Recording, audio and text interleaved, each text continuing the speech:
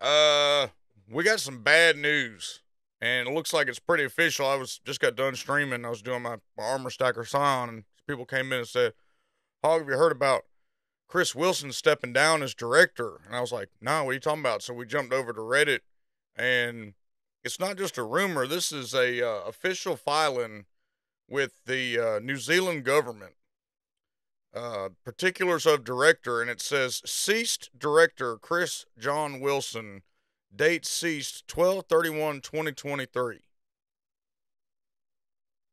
So Chris is no longer the director of Grinding Gear Games.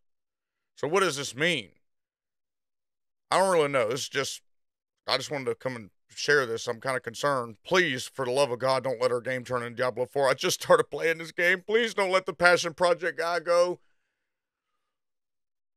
Oh, God. It's happening again.